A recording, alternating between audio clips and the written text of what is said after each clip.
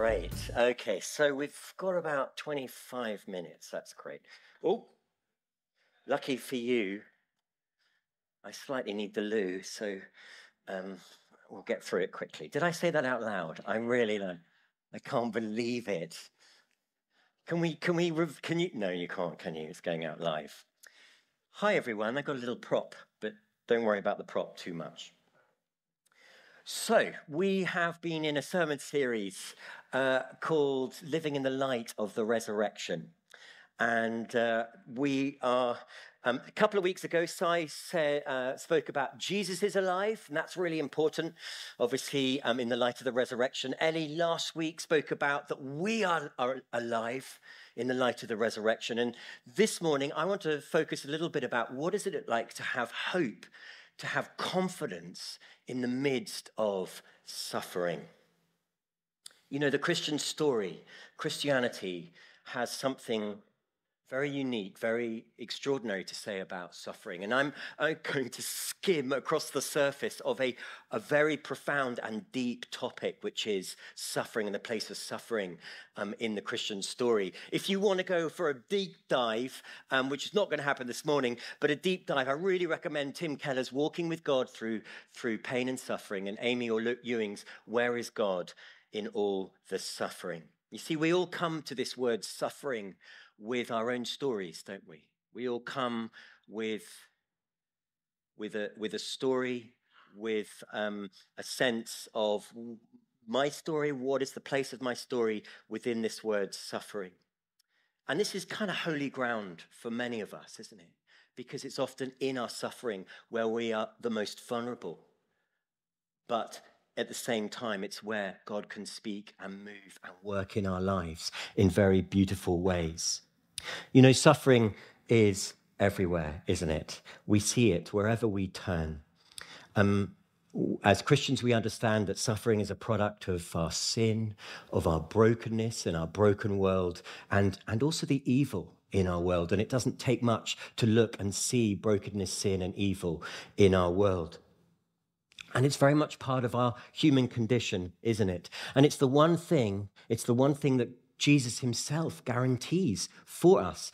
Here, I'm going to quote one of the most unpopular promises that Jesus made. He said, "In this world, you will have many troubles." Do you know that? You will have many troubles. It's his least popular promise.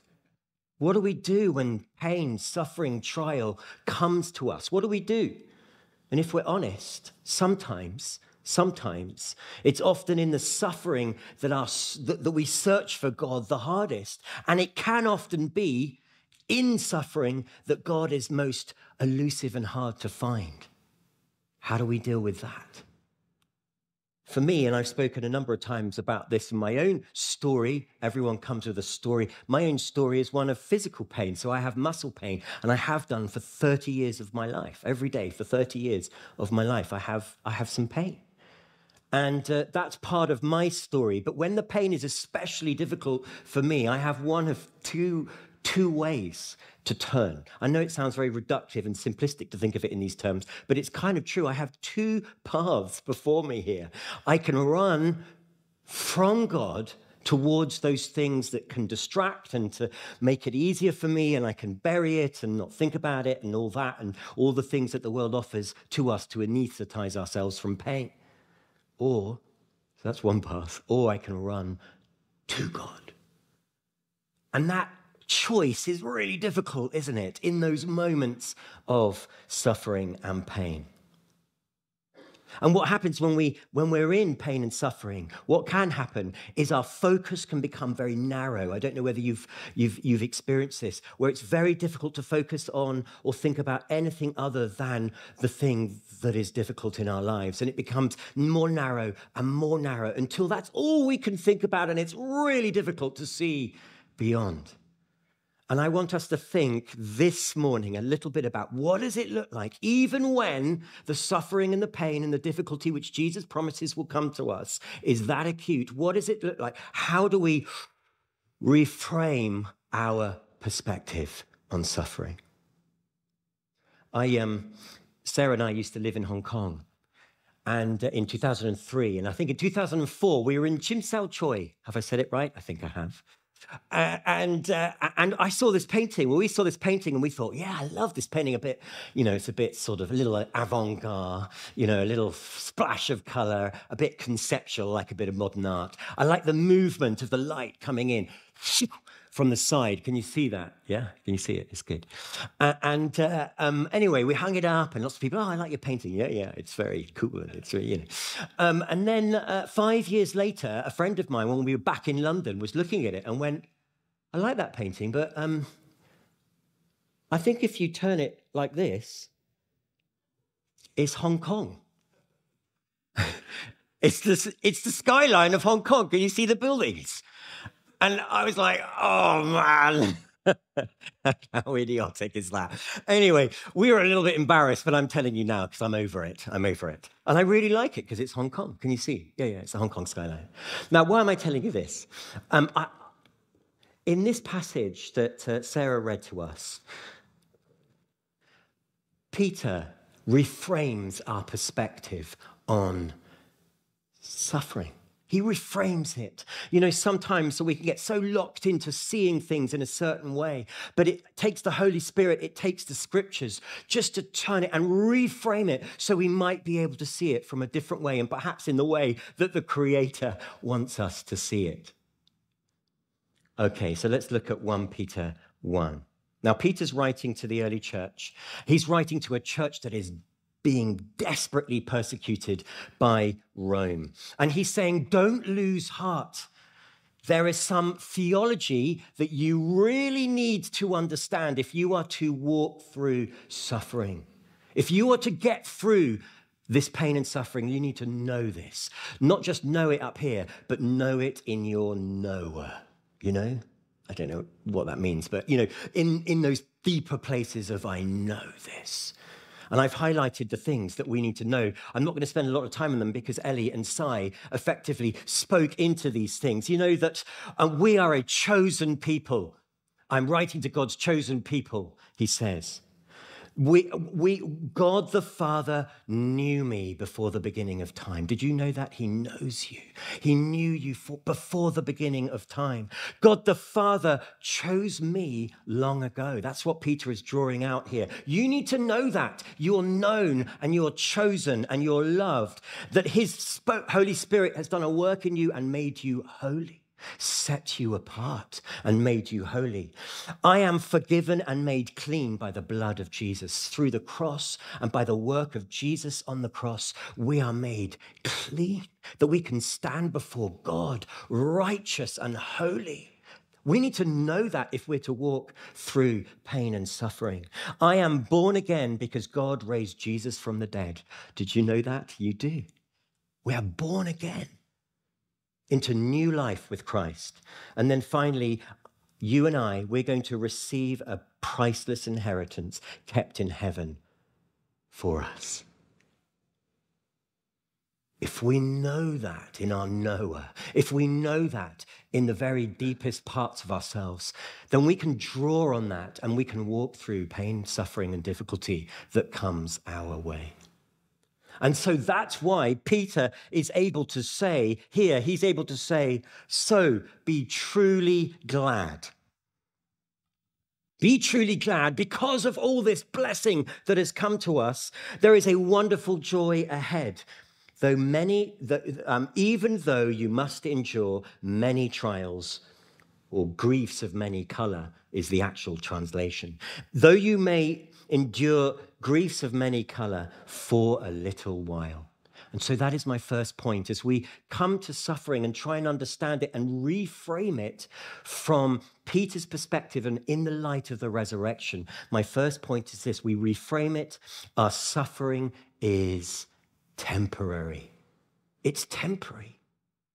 Be truly glad. There is wonderful joy ahead, even though you must endure many trials for a little while. Love those 4 words. For a little while. It's not forever. It's for a little while. When we used to take our boys to the dentist when they were really little and one of them had to have a little tooth pulled and it was like really nerve-wracking and horrible. You don't say, yeah, it's going to be awful and it'll last several hours. No.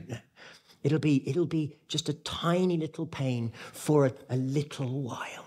And then you get a lollipop. And the lollipop in this passage is extraordinary.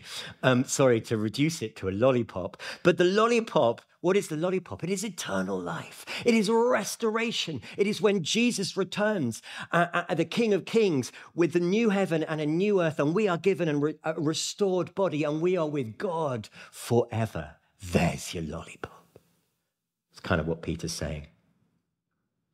You see, suffering doesn't win. It doesn't have the final word. This is what Peter's saying. The curse that infected creation in the very first pages of the Bible is once and for all eradicated at the end of the story in Revelation.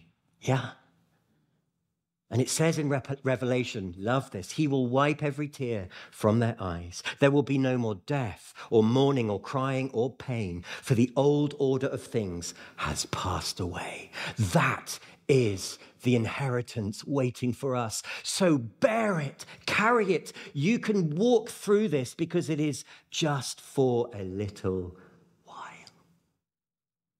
Framed like that, perhaps we can endure it. Perhaps we can even rejoice in the midst of it. So that's my first point. For a little while, it's temporary. The second reframing is our suffering connects us with Jesus. Our suffering connects us with Jesus. And to find this quotation, this is a few chapters ahead in 1 Peter. Peter returns to suffering. Read 1 Peter if you are in a time of suffering in your life. Read 1 Peter because Peter speaks very, very beautifully around this. And he says this, but rejoice insofar as you are sharing in Christ's sufferings.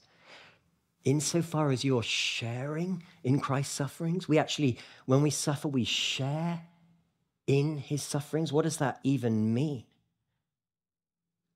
You know, we have a God who bleeds for us. You know, Christianity is so distinct from other faiths, not least because our God bled for us and suffers for us. And in that same way, Christianity has an extraordinarily wonderful thing to say about suffering. And it's saying, your suffering has meaning because it connects us with Jesus Christ. I remember being at a guerrilla Christian event when I was at university. It's a sort of ask Christians anything you want to ask them, hence the sort of grill. I suppose now we would call it Alpha. Alpha's coming up this week, Wednesday night. If you've got some questions, especially around suffering and God, come to Alpha, because that's the perfect place to grill Simon and others. Come on, we all want to do that. You see, Jesus entered into suffering. And I remember being at this little event called Guerrilla Christian when I was at university. And the guy spoke eloquently, beautifully. And I remember one person saying, your God has nothing to say about suffering. And his answer was beautiful. He took a poem as part of his answer. And the poem is a lovely poem that I looked up later called Jesus of the Scars. And it says this: the other gods were strong. All the other gods were powerful and mighty and strong. But thou, Lord Jesus, thou wast weak. They rode, but thou didst stumble to your throne. But to our wounds, only God's wounds can speak. And not a God has wounds, but thou alone. We all have wounds. Each and every one of us here are carrying wounds. And the truth of it is that Jesus became wounded for us so that his wounds, only his wounds, speak to our wounds. But to our wounds, only God's wounds can speak. Isn't that a powerful thought? And can you see the intimacy here? Jesus, we are connected to him through our woundedness. We're connected to him in our suffering. And it's not something like, do you remember in The Simpsons, Ned Flanders, he sort of said, I'm suffering for Jesus. It's not that. It's not that. It's in my suffering, it connects me with Christ in a very profound way, perhaps in a way that we won't fully really understand. I think there's great mystery in this. But framed in this way, within this Christian paradigm, suffering can actually have meaning. And it has a redemptive value. Because if we can share in Christ's sufferings, our suffering actually unites us with Jesus, connects us with him. I mean, how else did the early church deal with so much suffering, so much persecution, to the degree that they were tortured and they were murdered in brutal ways? How did they do that? They did it because through 1 Peter, they drew on the great comfort and the resource that in suffering, I am closer to Christ and I am in some profound way sharing in his sufferings and therefore drawing resilience, drawing something through and from him. And perhaps even rejoicing right in the midst of it. Some of us here may have done that. You may have been going through a very difficult period in your life, but inexplicably, through the Holy Spirit, joy bubbles up from within. And it feels miraculous because your circumstances are absolutely painful. But you can experience that resurrection joy in the midst of suffering.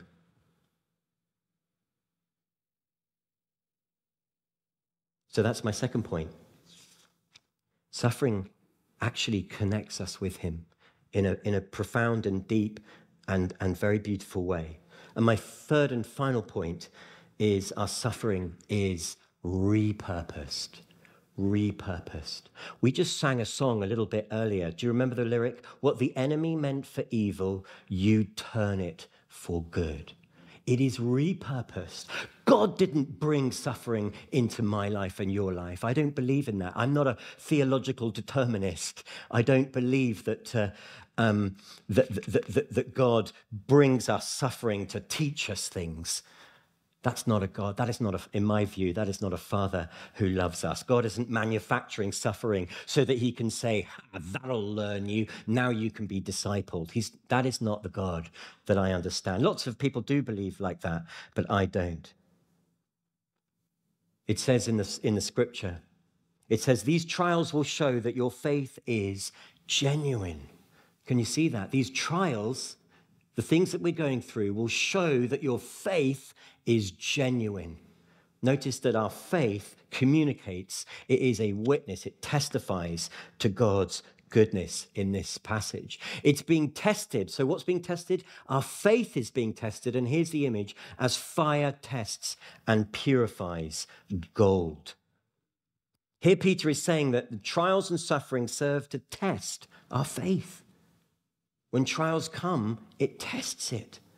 And test not in are you going to pass the test? Test as in a refining our faith. It makes our faith pure, like you put heat to gold to burn off all the impurities. That's the image, I think. And as it heats up, the impurities are burnt off, and what is left is the pure gold. And he goes on and says, but gold will perish, but your faith, and this is extraordinary, your faith will continue into eternity.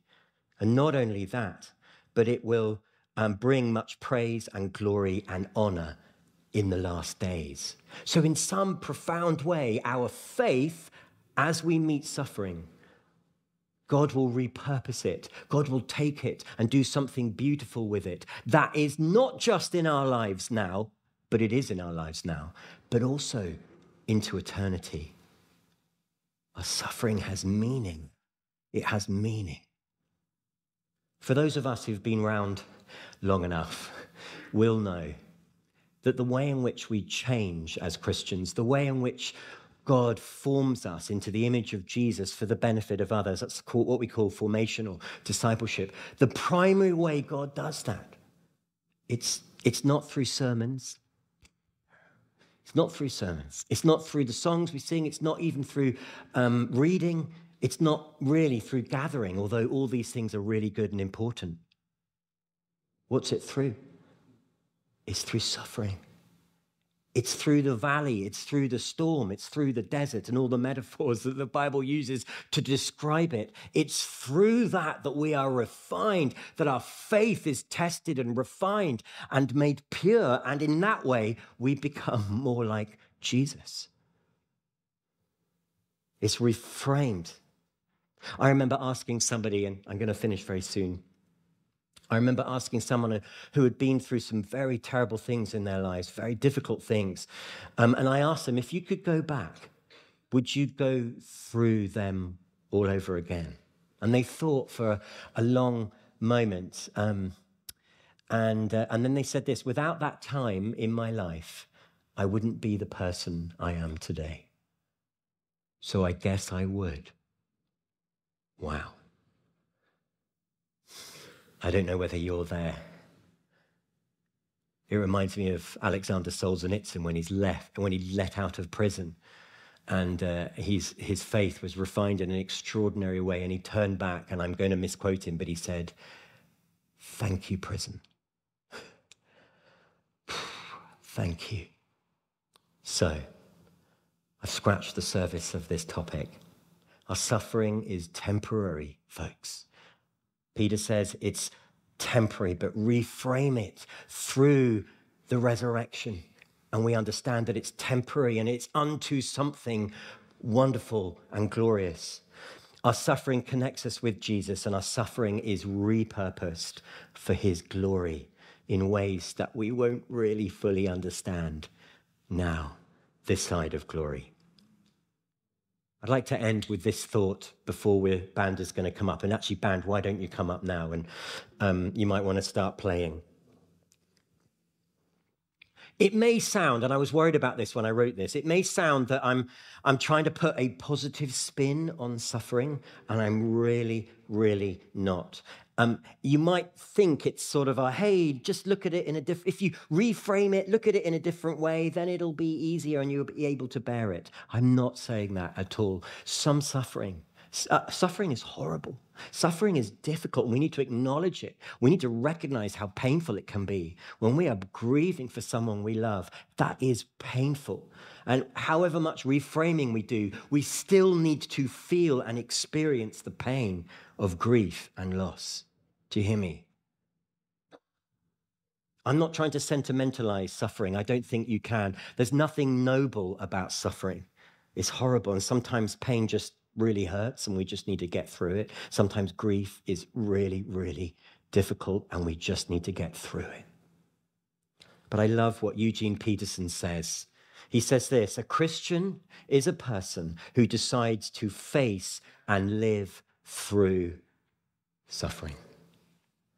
A Christian is a person who decides to we face it, and we are living through it. And how do we do that?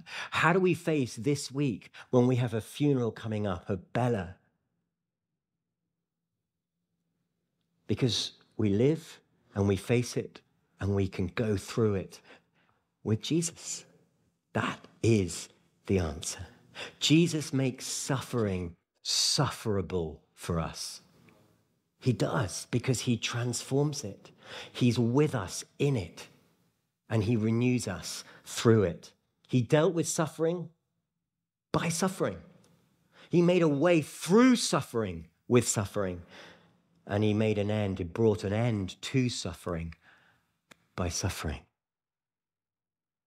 And so what do? We bring our pain, we bring our difficulty, we bring our grief, we bring our anger to God. I started with that question. Do we take it to God or from God? We take it to him. Did you know that the Bible, the third of the Bible, of certainly the Old Testament, is made up of lament, is made up of poetry, lamentations and psalms, which is David expressing his anger and fury and asking the unanswerable questions and saying, why, God?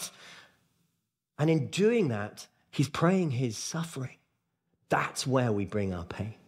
We bring our pain to Jesus.